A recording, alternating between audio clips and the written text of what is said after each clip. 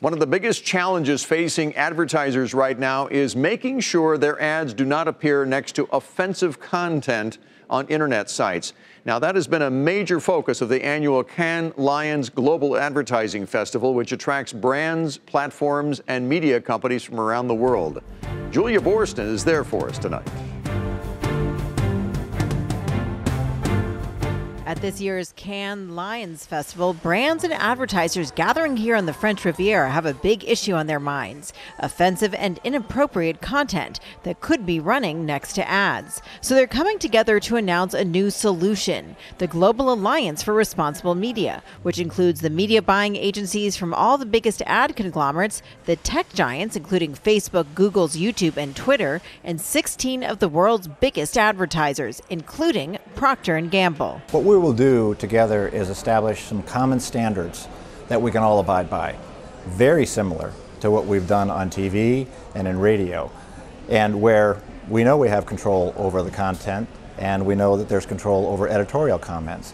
By coming together and having that, then we know that we can advertise in places that are safe for consumers and safe for our brands. With the big ad platforms all here in Cannes, this is the first time they and all the other sides of the industry have come together to tackle issues ranging from violent and offensive videos to content targeting pedophiles. With the goal of first tackling content that poses a threat to society, such as terrorism, the Alliance's members say addressing everything from hate speech to misinformation will build trust by creating a new common standard and accountability. Yeah, I think this is the Peter Finch network moment, or maybe now the Bryan Cranston network moment. I'm mad as hell and I'm not going to take it anymore. The brands need to speak with their money. They need to, show what they're doing. They need to not just move their lips, they need to move their feet.